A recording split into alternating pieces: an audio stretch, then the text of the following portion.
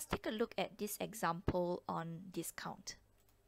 In this example, it says that a watch priced at $160 is sold for $100. We want to find out what is the percentage discount. In order to find out what is the percentage discount, we need to know what is the discount amount. Since we see that the marked price is $160 and the sale price is $100, we can calculate the discount value, which is 160 minus away $100, and we get $60. Then we calculate the percentage discount by taking the discount value $60 over the marked price, which is 160 times 100%, which gives us 37.5%. Do take note that when calculating percentage discount, it should always be the discount value, which is $60 in this case, out of the marked price, since marked price actually refers to the original price, and that in this case would be $160. Therefore, we get the value of 37.5% as the answer for percentage discount in this question.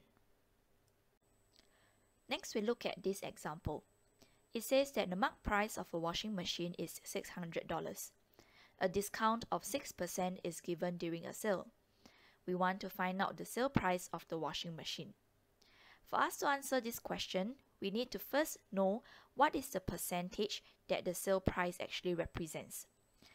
Since the marked price is given to be $600, that it refers to the original, and that is our base, which is 100%.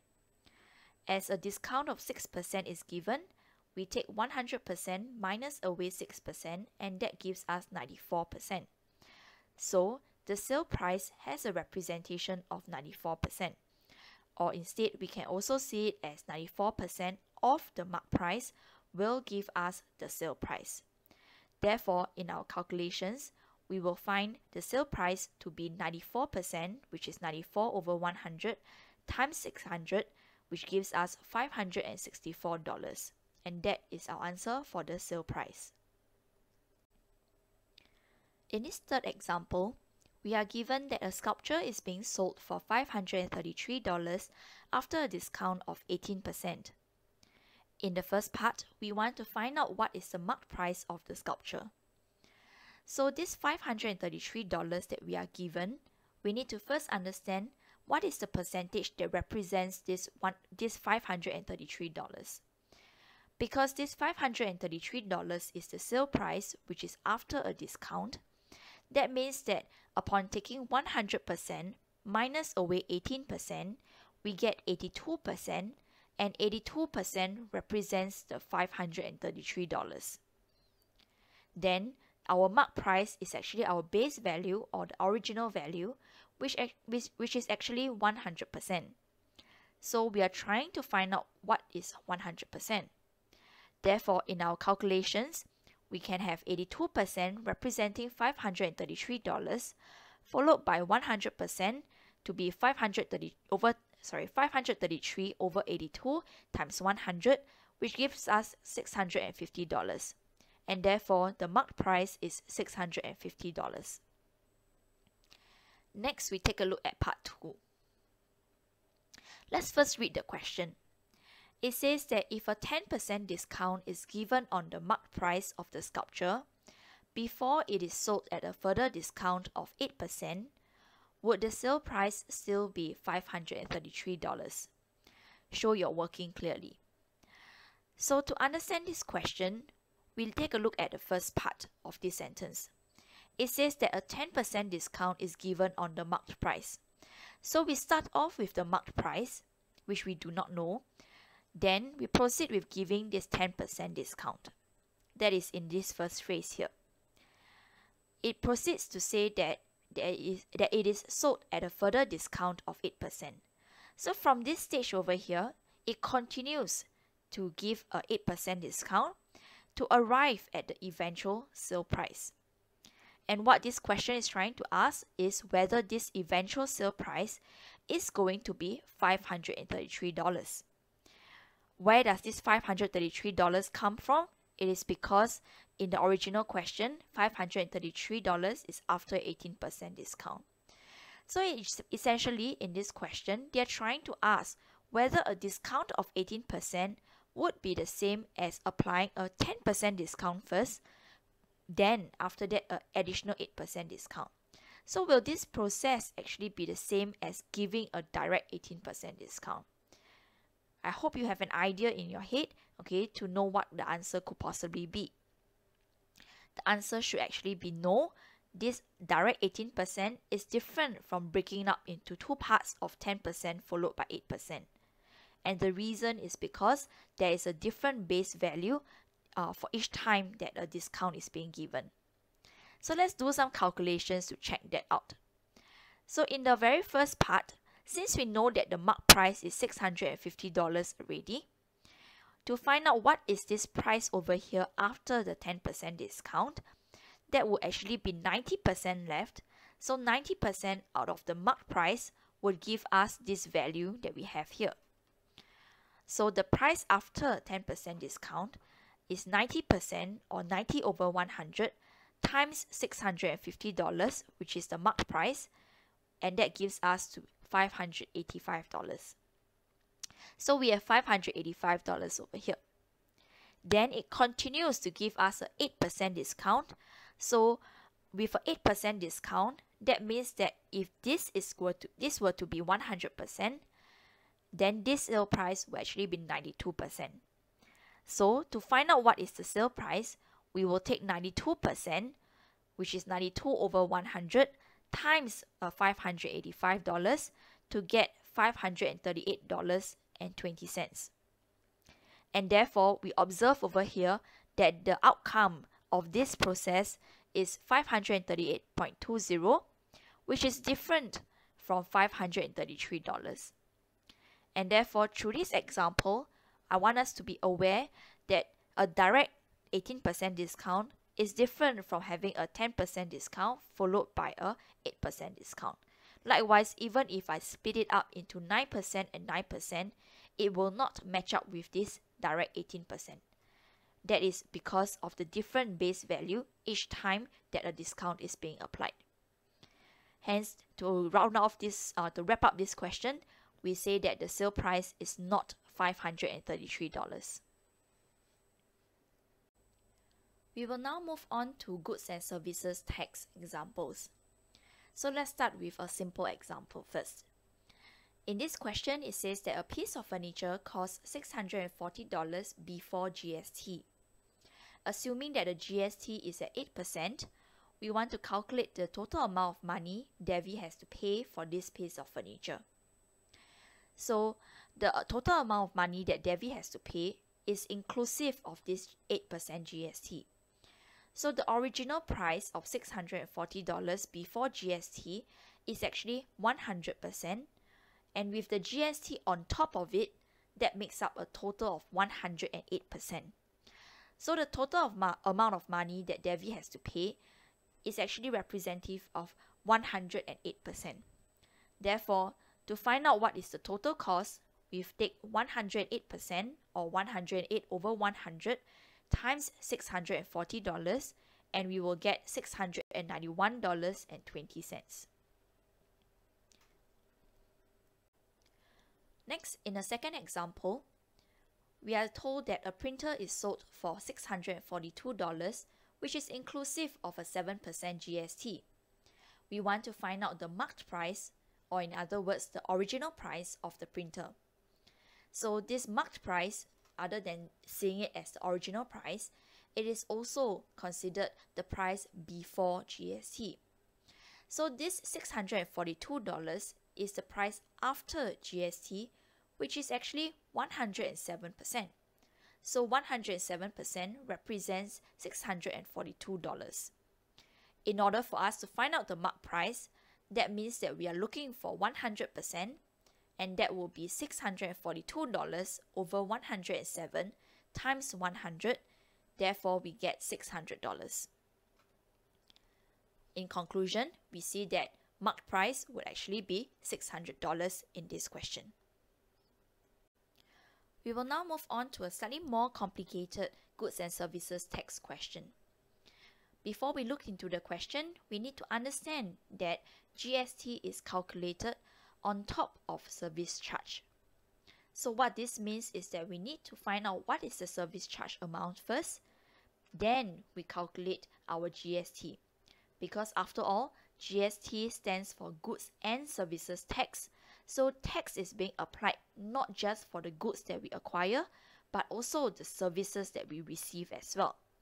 So when we go to a restaurant where they provide us with the food, which is referred to the goods, okay, in the Goods and Services Tax context, okay, we also receive services. For example, having our waiters and waitresses bring our food from the kitchen over to our table. So that service itself, okay, has a price to be paid for, and there is a tax to be given on top of this price that we pay for the services. Okay, so this is a very important concept and understanding that we need to be clear about when it comes to goods and services tax. So now let's begin looking at the question. It says here that Imran has dinner with his family at a restaurant which offers a 10% discount. The marked price of the food that they order is $100.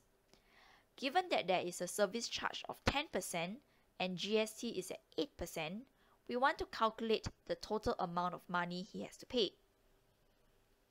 So now let's go about calculating to figure out what is our answer. Before that, we need to know that there is this 10% discount being given on the food.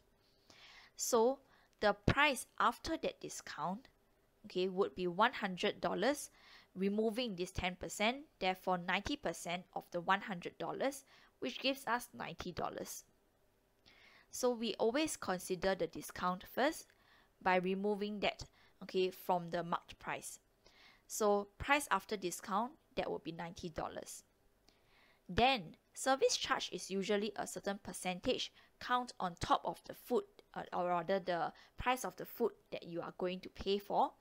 So the price with the service charge will be 110%, okay, so that we count the food as well as the services, and that will be $99. Okay, so we are counting 110% here because we want to include the food prices as well as the service prices. Okay, so 110% in total, and that is $99.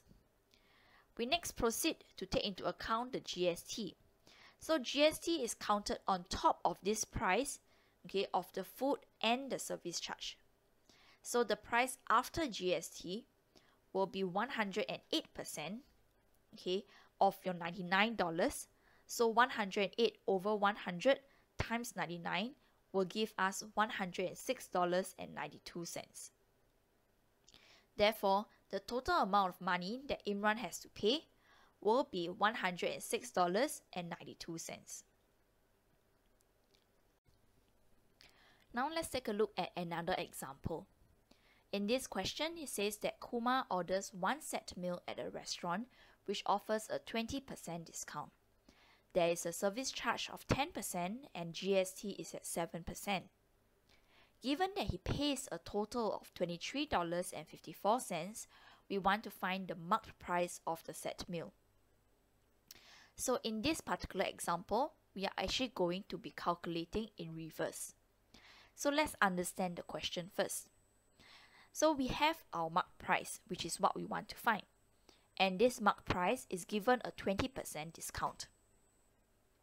After the 20% discount, we can proceed with finding out what is the service charge of 10% and then finding out, okay, what is the eventual price of $23.54 after applying our 7% GST. So to arrive at $23.54 from the marked price, it goes through these stages here. Having this understanding about the stages will help us going in reverse to find out what is the marked price.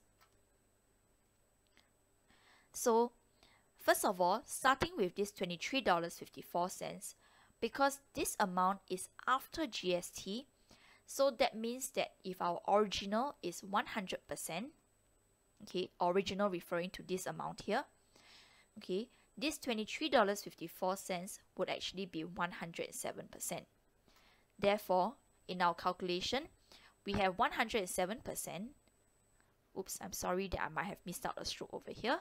107% is representative of $23.54, and 100% will be $23.54 over 107 times 100, and therefore we get $22. So the price before GST is actually $22. So now that we have already found out what is the price before GST, okay, which is $22, we will proceed to find out what is the price before the 10% service charge. So this price over here of $22 is actually after the 10% service charge, which is actually 110%. This 110% is if this amount here is actually 100%.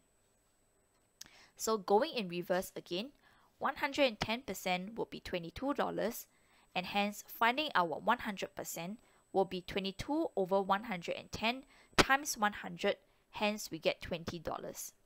So the price over here is the price before service charge, and that is $20. So now that we have found that this is $20, we will proceed with finding out our mark price. So from our mark price to this $20 over here, this $20 is after a 20% discount, which means that this amount is 80% and our mark price is 100%. So 80% is representative of our $20, and 100% will be 20 over 80 times 100, and therefore our mark price will be $25. I hope you have a clear understanding about how marking out this process will help us to actually eventually compute our mark price itself of $25. Let's now take a look at commission questions. So in this question, we are given that a property agent sells a house for $320,000, of which he receives a commission of 1.5%. We want to calculate the amount of commission the agent receives. So the agent actually receives 1.5% of this amount here. So therefore, in order to calculate the amount of commission, we will take 1.5%, which is 1.5 over 100 times $320,000, and that would give us $4,800. So this is the amount of money that the agent actually receives as commission. Then, in another example, we are given that a property agent charges a commission of 3.5% on the selling price of a piece of property. Given that he receives a commission of $25,375, we want to calculate the selling price of the property. So this $25,375 is the amount he receives as commission. And that will mean that this amount of money is actually 3.5%. So 3.5% represents $25,375. Hence, in order for us to find out the selling price of the property, we are actually looking for 100%. Therefore, 100% will be 25,375 dividing by 3.5 and then multiplying by 100. And that would give us $725,000, which is actually the selling price of the property.